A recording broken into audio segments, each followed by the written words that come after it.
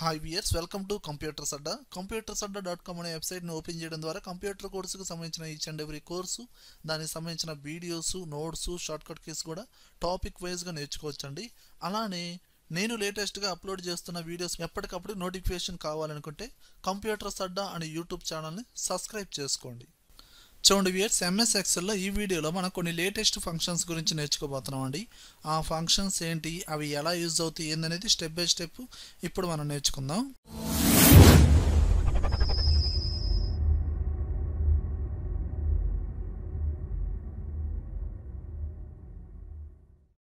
చూడండి weirs, first function ఏంటంటే round function. ఇక్కడ మీకు కొన్ని వాల్యూస్ ఇచ్చానండి, విత్ డెసిమల్ వాల్యూస్ కూడా ఇచ్చాను. ఆ డెసిమల్ వాల్యూస్ కూడా పాయింట్ తర్వాత అంటే సింగిల్ వాల్యూ అండ్ 3 వాల్యూస్ ఉన్నాయి, ఈ విధంగా ఉన్నాయి. ఓకే, వీటిని రౌండెడ్ వాల్యూస్గా అంటే ఇది డెసిమల్ వాల్యూస్ కాకుండా మనము నెంబర్స్ అనేది క్రియేట్ చేయొచ్చు. ఎలా అంటే చూడండి, ఇప్పుడు నేను ఇక్కడ రౌండ్ అనే ఫంక్షన్ వాడతాం, = రౌండ్. సో మనం ఫార్ములా అనేది మొత్తం కంప్లీట్గా టైప్ చేయకుండా కీబోర్డ్లో ట్యాప్ ప్రెస్ చేస్తే ఆటోమేటిక్గా ఆ ఫార్ములా తీసేసుకునేది. ఓకే, ఇప్పుడు ఇక్కడ ఉన్న ఈ సెల్ రేంజ్ని సెలెక్షన్ చేయండి, ఈ నెంబర్ని, కామా అండ్ ఈ పాయింట్ అనేది రాకూడదు, దాని తర్వాత పాయింట్ దాని డెసిమల్ వాల్యూస్ రాకూడదు అనుకుంటే 0 ఇచ్చి క్లోజ్ చేసి ఎంటర్ కొట్టండి. ఇదిగోండి, మనకి ఇక్కడ తీసుకున్న నెంబర్ ఏమో 513.7 కానీ వచ్చిందేమో 514. మరి ఎందుకు ఇలా ఎక్కువ వచ్చిందంటే చూడండి, పాయింట్ తర్వాత మనకి 5 దాటింది అనుకోండి, ఆటోమేటిక్గా ఇక్కడ 1 వాల్యూ అనేది యాడ్ అయిపోతుంది. ఓకేనా, ఇప్పుడు దీన్నే ఫిల్ హ్యాండిల్తో డ్రాగ్ చేస్తున్నాను చూడండి, కానీ ఇక్కడ 513 వచ్చింది. ఎందుకంటే పాయింట్ తర్వాత ఇది 5 లోపే ఉంది కదండి 3 అనేది, సో అందువల్లే ఆ వాల్యూనే తీసుకుంది. ఇప్పుడు దీన్ని మొత్తాన్ని ట్రాక్ చేశారనుకోండి, మీకేంది పాయింట్ వాల్యూ లేకుండా మనకేంటి డైరెక్ట్గా స్టార్టింగ్లో ఉన్న నార్మల్ వాల్యూసే వచ్చేసినాయి. అలా కాదండి, పాయింట్ తర్వాత డెసిమల్ వాల్యూస్ 3 ఉన్నాయి, అందులో 2 రావాలి, 1 రావాలి, లేదా ఇక్కడ 5 ఉన్నాయండి డెసిమల్ వాల్యూస్, అందులో 3 కావాలి. ఇలా కూడా మనం క్రియేట్ చేయొచ్చు. అది ఎలా అంటే చూడండి, నేను ఇక్కడ ఎలా వాడుతున్నా అంటే ఫార్ములా = రౌండ్, ట్యాప్ ప్రెస్ చేయండి, ఈ సెల్ రేంజ్ని తీసుకోండి, కామా పాయింట్ తర్వాత మీకు డెసిమల్ వాల్యూస్ ఎన్ని కావాలి, 2 కావాలి, 2 క్లోజ్ చేయండి, ఎంటర్. ఇదిగోండి 53.93 వచ్చింది. ఎందుకంటే ఇక్కడ 92 తర్వాత 5 దాటింది కదండి, సో అందువల్ల ఇది 1 వాల్యూ అడిషనల్గా యాడ్ అయింది. ఇప్పుడు నేను చూడండి దీన్ని ఫిల్ హ్యాండిల్తో డ్రాగ్ చేస్తున్నాను, కానీ ఇక్కడ 92నే వచ్చింది. ఎందుకని ఇక్కడ 5 లోపే ఉంది కదా 4 అనేది, అందువల్ల 92 మాత్రమే తీసుకుంది. ఈ విధంగా మనకి ఏంటంటే కొన్ని డెసిమల్ వాల్యూస్ ఉన్న ఈ నెంబర్స్కి రౌండ్ ఫంక్షన్ అనేది ఈ విధంగా యూజ్ అవుతుంది. అండ్ నెక్స్ట్ ఫంక్షన్ ఏంటంటే కన్కాటినేట్ ఫంక్షన్.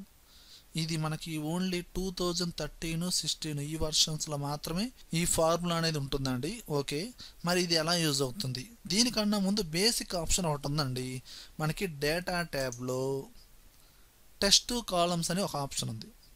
ఇది ఎలా యూజ్ అయ్యిద్ది, ఒక సెల్లో ఉన్న టెస్ట్ని కాలమ్స్ వైజ్గా డివైడ్ చేస్తుంది. ఫర్ ఎగ్జాంపుల్ ఇక్కడ నేనేం టైప్ చేస్తున్నాను అంటే, ఓకే పైన ఉన్న కంటెంట్ టైప్ చేద్దాం, ఒకే సెల్లో టైప్ చేస్తున్నాను, అంబటి దుర్గా ప్రసాద్, ఒకే సెల్లో. అలానే ఇక్కడ నేను లీలా సాయి కృష్ణ. ఓకేనా, ఈ విధంగా అంటే ఒకే సెల్లో ఇక్కడ 3 వర్డ్స్ ఉన్నాయండి, అంబటి దుర్గా ప్రసాద్ లీలా సాయి కృష్ణ. 2 నేమ్స్ అయినా పెట్టుకోండి, కానీ ఒకే సెల్లో ఉన్నాయి. ఇప్పుడు నేనేమనుకున్నాను, టైప్ చేసిన టెస్ట్ అనేది నాకు ఒక్కో వర్డు ఒక్కో కాలంలో సపరేట్ అయిపోవాలి. అలా చేయాలి అంటే సెలెక్షన్ చేసి ఈ రేంజ్ని టెస్ట్ కాలమ్స్ అనే ఆప్షన్ని ప్రెస్ చేసి, ఓకే ఒక బాక్స్ ఓపెన్ అయింది కదా. నెక్స్ట్ మనకి ఇక్కడ వాడికి మధ్య ఏముంది, స్పేస్ ఉంది. స్పేస్ అనే ఆప్షన్ని సెలెక్షన్ చేసి ట్యాబ్ తీసేసి, ట్యాబ్ అంత స్పేస్ ఏం లేదు కదండి, ఓన్లీ స్పేస్ అంటే 1 క్యారెక్టర్ స్పేసే ఉంది. స్పేస్ ఇచ్చి చూడండి, మనం ఇచ్చిన ఆటోమేటిక్గా ఇక్కడ సపరేట్ అయినట్టు ముందుగానే అవుట్పుట్ చూపిస్తుంది. నెక్స్ట్ ఫినిష్ అనండి, అది కూడా ఆటోమేటిక్గా సపరేట్ అవుతాయి. ఇలా ఇండివిజువల్గా అంటే ఇండివిజువల్ సెల్స్లో ఇండివిజువల్గా ఉన్న వర్డ్స్ని ఇంక్లూడ్ చేయడానికి మనకు యూజ్ అయ్యే ఫంక్షనే కన్కాటినేట్. చూడండి ఇది ఎలా వాడతానంటే ఇక్కడ యూజ్ చేస్తున్నాను, అంబటి ఇనిషియల్ అనేది ఒక సెల్లో ఉంది, నేమ్ వచ్చి ఇంకో సెల్లో ఉంది. అలా ఒక 200 మెంబర్స్ 300 మెంబర్స్ నేమ్స్ అనేది ఇనిషియల్ సపరేట్గా నేమ్ సపరేట్గా ఉన్నాయి కాదు, ఈ మొత్తం కలిపి మొత్తం ఇంక్లూడ్ అవుతూ ఇంకో సెల్లో రావాలి. అలా రావాలంటే కన్కాటినేట్ అనే ఫంక్షన్ వాడాలి. ఈజ్ ఈక్వల్ టు CON అని కొట్టండి, ఫస్ట్ ఫార్ములా అదే వచ్చింది. ట్యాప్ ప్రెస్ చేయండి, మొత్తం తీసేసుకునిద్ది. కంప్లీట్గా టైప్ చేసి కష్టపడాల్సిన అవసరం లేదు. ఓకే, ఇప్పుడు మీరేం చేస్తారు, అంబటి ఈ సెల్ని సెలెక్షన్ చేయండి, కామా అండ్ దుర్గాప్రసాద్ ఈ సెల్ రేంజ్ని సెలెక్షన్ చేయండి. అంతేగాని రెండింటిని ఒకేసారి సెలెక్షన్ చేయొద్దు, ఇండివిజువల్గా సెలెక్షన్ చేయండి.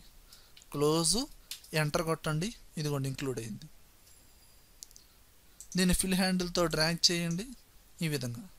కానీ ఇక్కడ గమనిస్తే ఇనిషియల్కి నేమ్కి మధ్యలో స్పేస్ ఏమైనా ఉందా, లేదు. మరి స్పేస్ 1 క్యారెక్టర్ స్పేస్ ఉంటే బాగుంటుంది కదండి.